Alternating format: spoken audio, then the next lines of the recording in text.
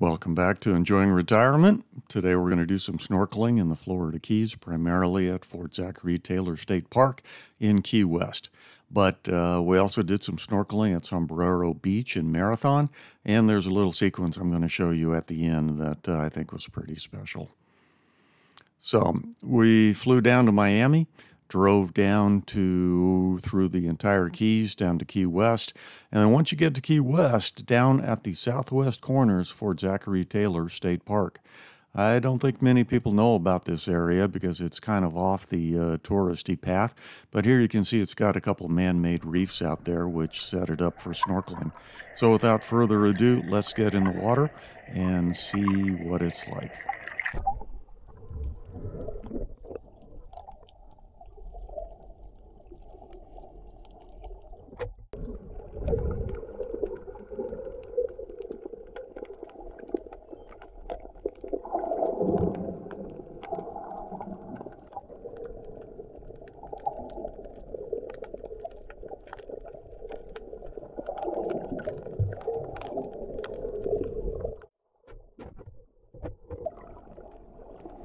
We were there on a recent afternoon, and there hadn't been any storms through the area for almost 2 weeks.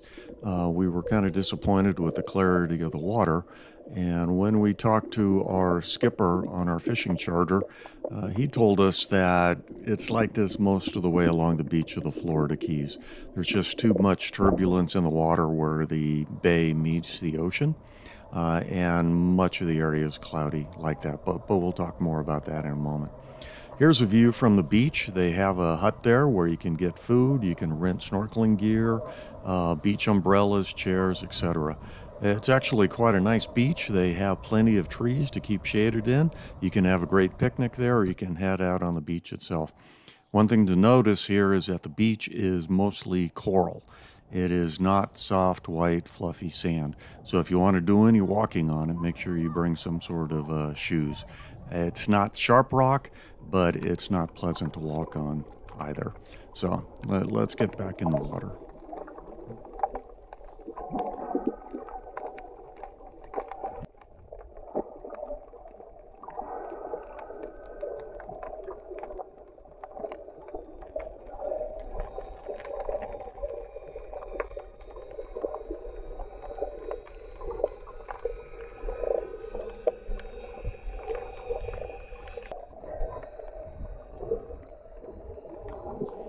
I don't think many people know about Fort Zachary Taylor State Park. As I said, it's just a little bit off the tourist path, but Key West is not a big island, so it's not exactly far away.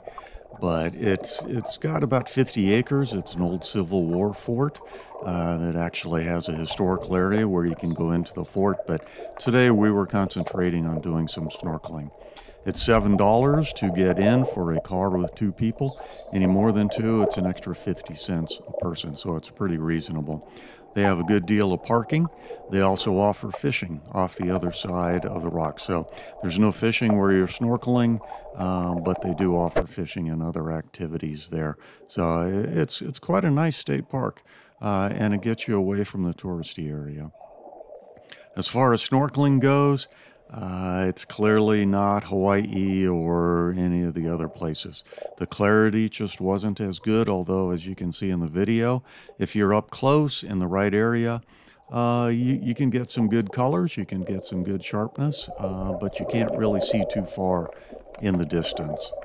I'm going to show you some video that I took off the charter boat we took a few days earlier and show you what the clarity looks like when you get off the coast just a bit. And from what I've heard, what I've read, really the best snorkeling there is if you do take a charter or at least get a boat to get off the shore about a mile into the reefs, and then you get into the clarity that you would come to expect from the Florida Keys. But if you don't have access to that, you just want a quick day trip, you just want to get out, do some snorkeling and enjoy the beach, enjoy the ocean, this isn't a bad alternative. I believe it's about 20 bucks if you want to rent your snorkel gear at the shack. That could get expensive for a family, but if you brought your own down and you're going to the beach anyway, go ahead and bring it. It's not the best, but it certainly is a good way to spend an afternoon or a few hours. The water temperature in September was fantastic, and we enjoyed it.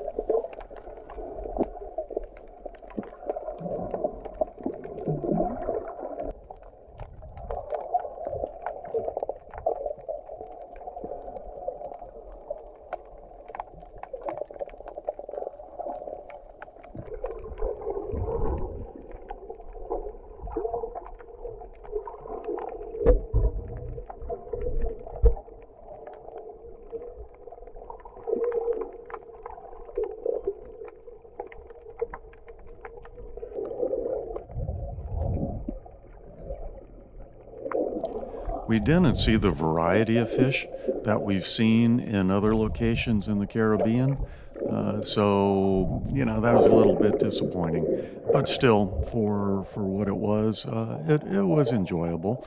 If you're a first-time snorkeler, this might be a pretty good area. You can stay on the shore side of the reef, be a little bit more protected. If you go on the other side, sometimes the surf can get a little bit rougher, so just pay attention.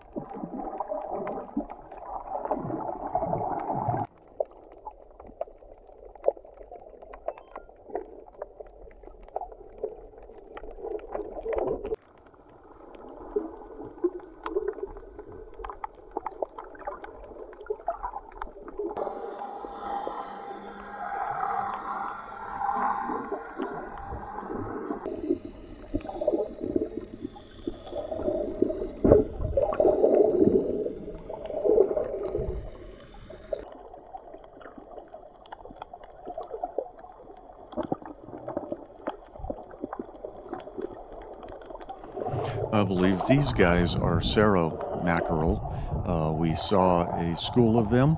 They stayed down about 8 feet of water, but they were some good sized fish. Coming back up, here's a look at one of the reefs. It's a low reef. It's not really all that big, maybe 30 yards wide. There's 3 of them, but it's enough to attract the fish. We saw this guy towards the end, nice little barracuda swimming through. But now what I want to show you is when we went fishing off Marathon. This is 25 feet of water. Kind of hard to see there, but you can see crystal clear down to the bottom. So you just have to get off the coast a little bit to get into clear water. We were doing some chumming. I stuck the camera underneath, but take a look at the clarity of the fish, the back of the boat, and how far you can see here. I think that all proves that you really need to get offshore. Now here's Sombrero Beach. I was snorkeling along. It was very cloudy. I wasn't expecting much. I saw a plume of dust. Decided to follow it to see what kind of fish kicked it up. At first I thought I was looking at the wings of a stingray, but then I saw it was connected to a huge body. That was quite a pleasant few seconds, having that big guy swim right along with me. Well, that's about it. Hope you enjoyed it. You can make your own conclusion if that's a good enough area to go snorkeling for you. But as always, I am enjoying retirement.